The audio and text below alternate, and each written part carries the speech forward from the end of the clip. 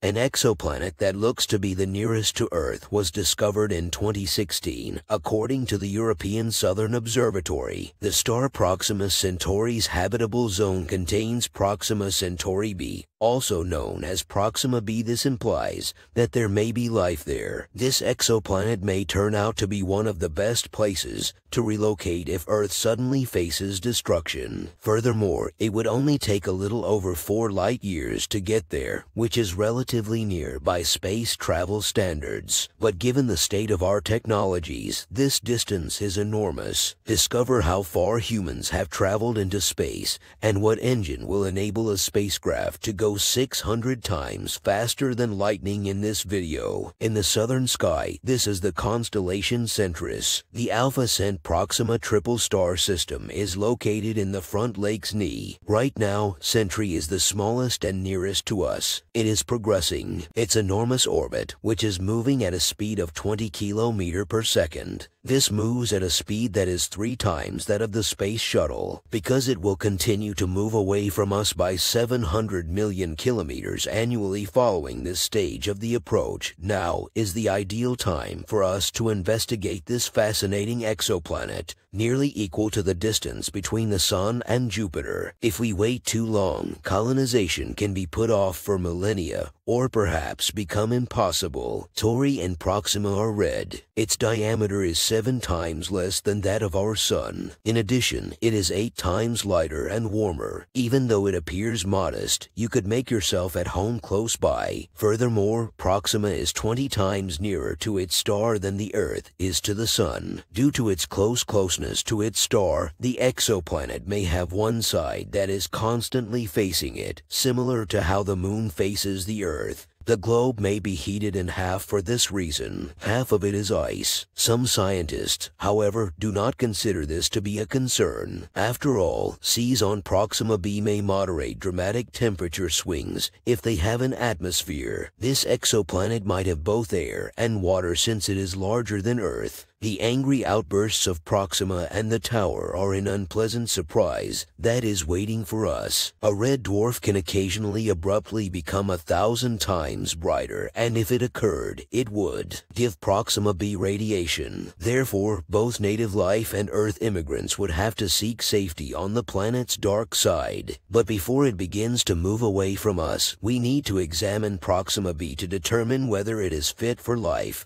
or not. And given the capabilities of modern spacecraft, that presents a significant issue. Why would a current spaceship waste so much time traveling to Proxima b to communicate? Let's set aside kilometers for this assignment and grab our space tape. The separation between the Sun and the Earth is measured in astronomical units, or O. There have only been 5 earthly spacecraft that have traveled 10 times further in space than that, which is around 150 million kilometers. In 2006, the New Horizons spacecraft was launched at a speed of 15 kilometers per second. It has already been successful in exploring Pluto's moon. The probe has now distanced itself from the Sun by around 50 astronomical units. The twin spacecraft Pioneer 10 and 11 were also launched concurrently by NASA in the early 1970s, have achieved over 120 and 100 astronomical units. 2 probes launched in the late 1970s are Voyager 1 and Voyager, holders of cold records in this area. Marathon Voyager 2 has now made more than 100 flights, while its twin brothers achieved a flying distance record of nearly 147 astronomical units. They only traveled 2 astronomical units. And in relation to the accomplishments of our probes, it is how far Proxima b is from Earth. And supposing the most sophisticated Voyager chose to travel to Proxima b, it would need traveling 1,800 times farther and taking over 74,000 years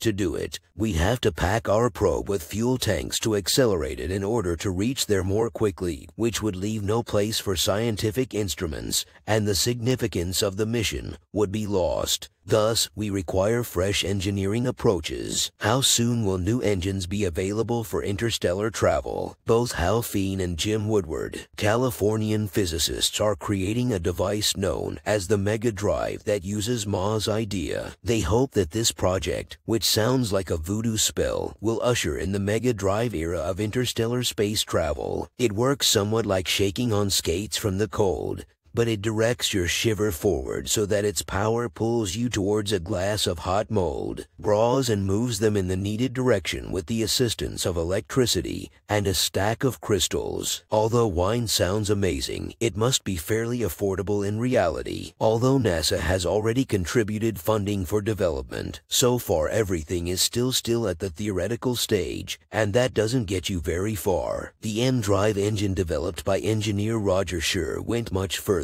and earned the moniker Impossible Drive right away. Similar to a typical microwave oven, it has a magnetron that reflects microwaves. They produce a strong push after becoming caught in a cone-shaped object. That is an environmentally friendly concept that runs only on electricity. Unfortunately, a precise release date for the first prototype cannot yet be determined. Working in a way that perhaps earns its moniker of conquering Proxima B, something more dependable is required. Additionally, the thermonuclear engine project is producing excellent results. The Princeton Plasma Physics Laboratory is currently simulating it. A deuterium spaceship with such an engine may travel to Pluto in just 5 years, as it will operate on the nuclear fusion energy of helium-3. Compared to the New Horizons probe, that is twice as quick.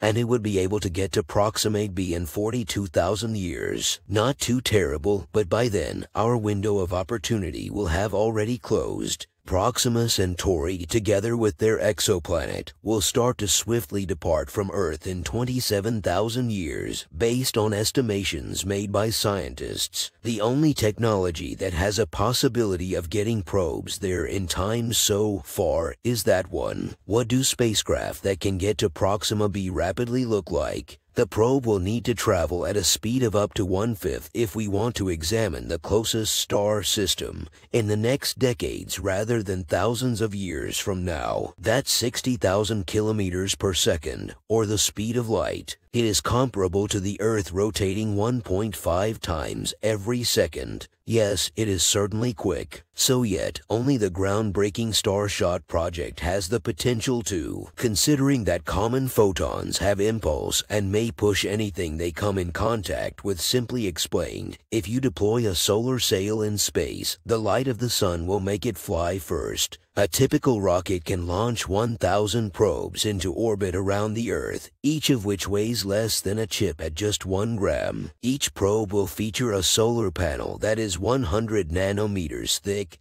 and 4 by 4 meters in size. Another chip, half. After the sails are set up, a 100 gigawatt Earth-based laser system will fire at them for 10 minutes, which is long enough for a fleet of tiny probes to begin flying toward the same target. Fifth, light travels at a pace that is 600 times quicker than lightning. Even a small amount of dust can cause enough collision to wipe out the probes that would otherwise survive and arrive at Proxima B in just 20 years. I guess the most important thing is to remember to take off the lens cap. After that, the images will be relayed to Earth, where they will arrive after another 5 years. Engineers are currently working tirelessly to launch Starshot so that we can finally say, accomplished, that we've reached another star for the first time in history. But what will we see in the upcoming images from Proxima B? Oceans and Earth-like atmosphere, or scorched desert? It wouldn't be a huge concern if Proxima B turned out not to be fit for life. Exoplanets orbiting each of the 2 stars in the Alpha Centauri binary system may be reached from a base on Proxima Centauri. Indeed, we are confident that we will locate something intriguing nearby. Centrus left knee, indeed. But if you want to know why we haven't yet discovered any aliens, watch this video. I discussed the Fermi paradox and the various theories about how extraterrestrial life might be keeping something from us. I hope you liked watching the video.